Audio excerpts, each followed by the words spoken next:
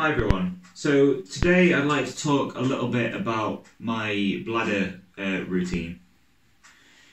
So initially, when I first had my injury, I had a leg bag with a combi.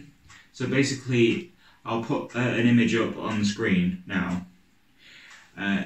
It's sort of a sticky condom type thing that hooked into a leg bag.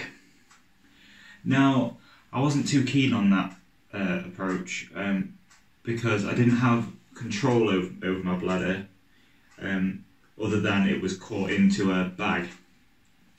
I couldn't wear shorts. It's one of those things that you sort of have to explain to a new partner or something like that that you have. It wasn't for me. So what I had done was I had an operation that takes a section of your bowel and attaches it to your bladder to make it bigger so that it can hold more urine, and it works slightly differently in that it doesn't get full and then empty straight away. It gets full and then it sort of holds so that you can get away with not wearing a leg bag and you have no hardware or anything like that anywhere. So everything is just natural without any sort of, so to say, hardware or anything like that, or tubes or things like that. So I'd like to talk about how I catheterize, because once the bladder becomes full, you need a way of emptying it. So what I have, where I store them, just under the sink here in this box.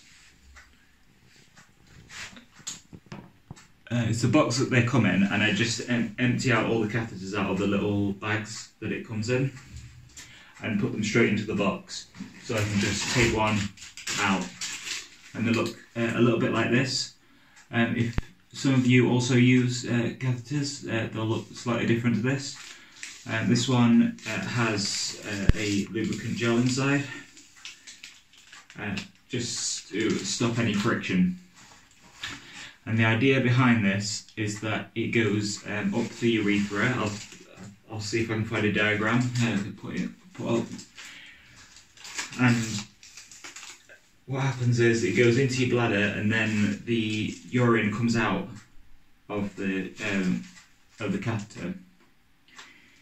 Now, how I set this up is that I wash my hands first at the sink, which I've already done.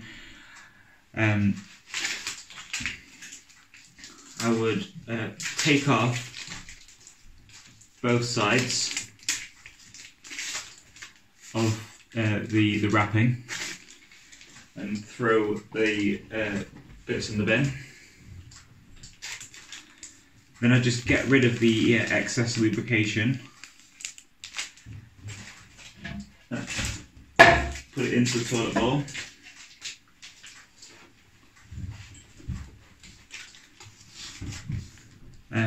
With this particular catheter, what I do is basically just push the end up like this, and it's slightly thinner at this end so that it creates a sort of airtight seal. You can't push it any further than that, and this is a great place to hold it. Now with catheters, even if you've washed your hands, I would suggest not touching the actual catheter itself. So what I've got here is a sort of makeshift bladder that I have. It conforms with the regulations of what you can show on platforms like this. Make it blue! That's always been the deal! You show whatever you want, but you make it blue! So what I'd usually do is I'd put this up the urethra and up into the bladder, but I won't show you that today because what I can show on the channel. So I'll use this little bottle here, and show you how these work. So I can put this up the urethra without actually touching it, but with this demonstration it doesn't have the tube up into the bladder, so I'm going to have to grab onto the catheter like this. But I wouldn't recommend doing that if you're actually putting it in your body, just because of infection and things like that. So this goes up into the bladder, and then it comes out of this little tube here. I'll just get the camera. It's just running through the packaging and into the toilet. Now, as you can see, the catheter has two little holes in them which are above the water level now. So it's not actually running out. So if you pull this down, it then starts to run again.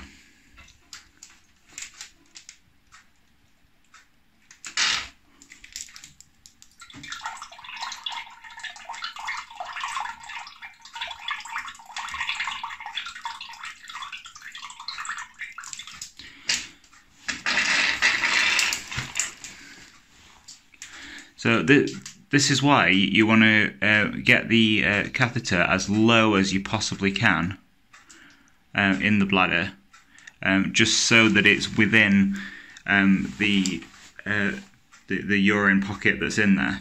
If it stops running, just pull out the catheter ever so slightly to get it back into the urine.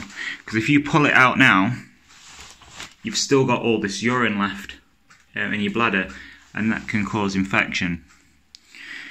So just keep pulling it out bit by bit, allowing a little bit more out, and you can tell that it's coming out because it's coming out, and you can tell that there's some left in there because it's running out. So just keep pulling out, and then allowing that urine to come out.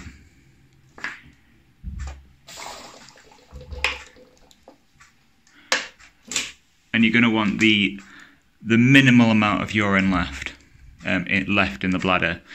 This is to reduce the risk of infection and also make it so that you don't have to go to the bathroom as often. So I hope this demonstration is of help. If you have any more questions on bladder management, please let me know. I'll put the email up on screen now, in the description, and also as a pinned comment.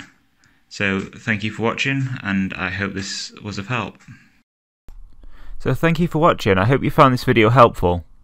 If you did, then please like and subscribe for more content. If you have any problems or would like to ask for more support, you can either comment on this video, send me a private email. I have other social media if you want to check that out. For more public support, you can go on Facebook, the SCI Owners Club, and there's an SCI Owners Club Partners and Family for those who have family who have spinal cord injury and would like some extra support. All links will be in the description. So thank you, and I'll see you in the next one.